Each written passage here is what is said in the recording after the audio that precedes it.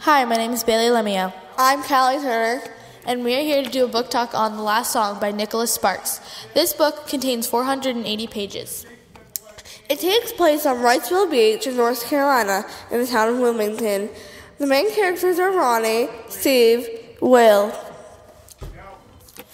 The main problem is Ronnie is forced to live with her dad over the summer, and her dad hides his cancer from Ronnie and her brother because he doesn't want it to ruin the summer. The main idea of the story is a brother and his sister who goes to live with their dad for the summer, and they find unexpected love and they reconnect with their dying father. A reading selection of our favorite part is a letter that Steve writes to Ronnie when he is sick. It reads, "Hi, sweetheart, I'm proud of you. I haven't said those words to you as often as I should have. I say them now not because you choose to stay with me through this incredibly difficult time, but because I wanted you to know that you're a remarkable person I've always dreamed you could be.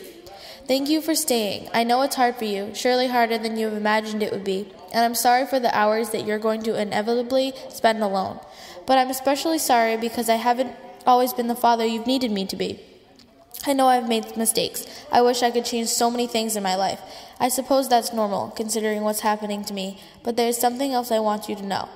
As hard as life can be, and despite all my regrets, there have been moments when I've felt truly blessed. I felt that way when you were born, and when I took you to the zoo as a child and watched you stare at the giraffes in amazement. Usually those moments don't last long. They come and go like ocean breezes, but sometimes they stretch out forever.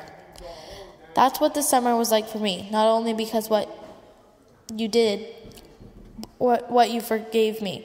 The summer was a gift to me because I came to know the young woman I always knew you would grow into. As I told your brother, it was the best summer of my life, and I often wondered during those idyllic times how someone like me could have been blessed with a daughter as wonderful as you. Thank you, Ronnie. Thank you for coming, and thank you for the way you made me feel each and every day we had the chance to be together. You and Jonah have always been the greatest blessings in my life. I love you, Ronnie, and I've always loved you, and never, ever forget that I am and always have been proud of you. No father has ever been as blessed as I as. Dad." We like this book for many reasons. For one thing, Ronnie is near our age.